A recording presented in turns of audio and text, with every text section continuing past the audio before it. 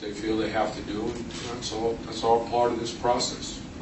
That's the dynamic of the series. Baxter from left. Baxter Holmes, ESPN. Right. Steve Kerr was asked before the game about LeBron, the athlete, and where he kind of ranks in the world in that category. He half jokingly said, "Well, I don't know if there's anyone better. Maybe American Pharaoh." Where in that discussion, where do you rank him in terms of all sports, everything, just LeBron, the athlete, in the world, obviously? The athlete or the athlete? Athlete player. Just the amongst all athletes in the world. What would I rank? I don't know.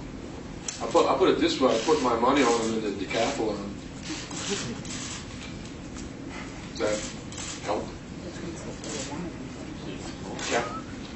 David Jeffsoni, USA Today.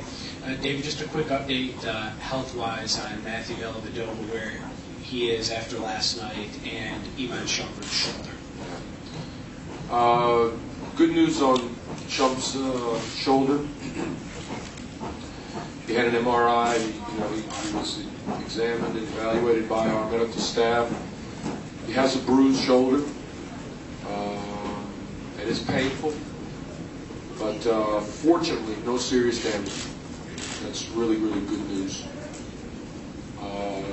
Delhi obviously suffering from some fatigue, and I don't know whether to call it dehydration or something else, but the tank is low, and we're doing everything we can to fill it back up. That's the best way I can describe it for you. Jeff, over here. To follow up on those, Coach, do you expect both of them to play tomorrow? I do, yes. 3, Spears, please raise your hand. Mark, over here, up in the front. Have you talked to Delhi, and do you maybe even limit his minutes, or how concerned are you when you put him in tomorrow, what he could potentially do? Well, I told him I was going to limit his minutes, and he said, "No, you're not." Look, we gotta be realistic and keep our eyes on him and see how he recovers. He emptied the tank last night, and hopefully just in the ensuing 48 hours he's going to be able to catch up and to get back up to par, so to speak, in terms of his body. But he'll be out there, and we'll just monitor how he's doing. I'm not going to come in there with a specific minute restriction, but we'll definitely be conscious of it. And have you had a chance to visit with Kyrie? I did. I just saw Kyrie now. He was in our session in the locker room, and it was great to see him. He's on crutches with a cast, but he's in good spirits, and we're just all hoping and wishing him a very, very speedy recovery and a 100% recovery, which I'm sure will be the case. Noah, right here. Noah Kozlov, Center Sport. LeBron has consistently talked about that he's doing everything that his teammates ask him to do, that his teammates are asking him to do a lot. What are you specifically asking LeBron to do? Everything that he's doing. Tom in the back right. Tom Abersher, ESPN. Coach, usually with teams it's an either-or proposition, whether you crash the offensive boards or you get back in transition. It seems like you guys are doing both. How are you able to do that against the Warriors? Well, I mean, there's different tactics for that, and either one is a good one.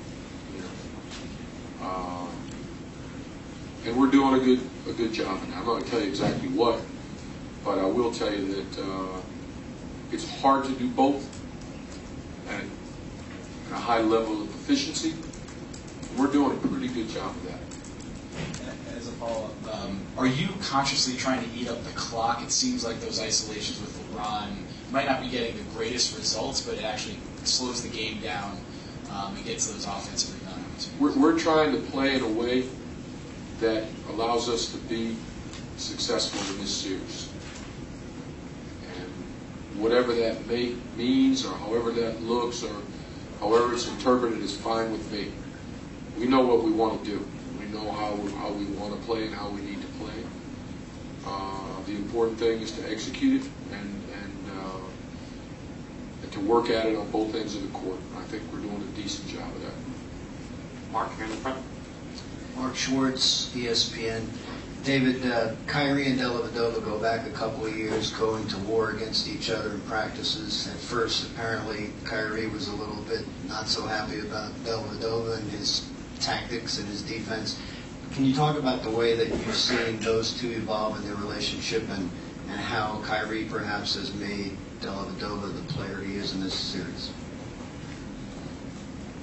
Well, you know, when you have one guy that's the hands-down star of the team, and then you have another guy trying to make the team, competing for his position, then you can probably expect some friction in practice. And maybe some of that existed before. I wasn't here, so I can't honestly tell you. I've seen nothing but good relations between the two of them since the day I walked in the door.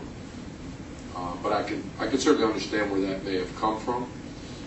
And I think that Delly, rightfully so, has earned Kyrie's respect. And I think that Kyrie has also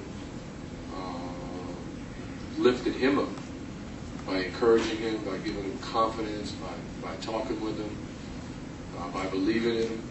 You know, we played the two of them together a good bit this year, Mark, also, you know, in some winning situations because of the particular skill sets that both of them possess.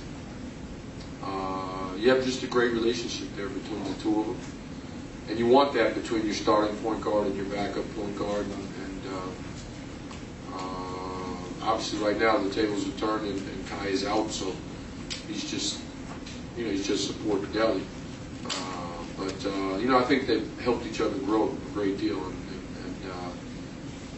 you know, that's one of the great things about the dynamic of the team.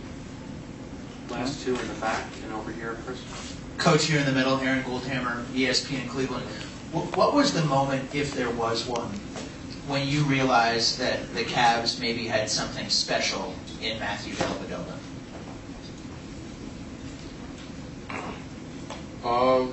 When I first came, when we were practicing in preparation for the Las Vegas Summer League, you know, I've been around the block a few times, and you recognize character when you see it. And you recognize guys that are team-oriented and have, you know, their values and their ideals for how to play the game in the right place.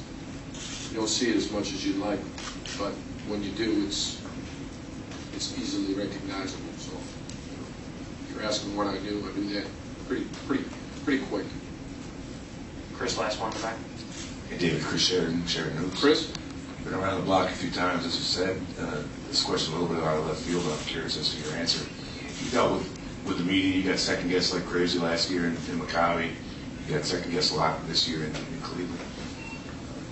How is the American media different from, say, the Israeli media or the Russian media that you've dealt with in recent years?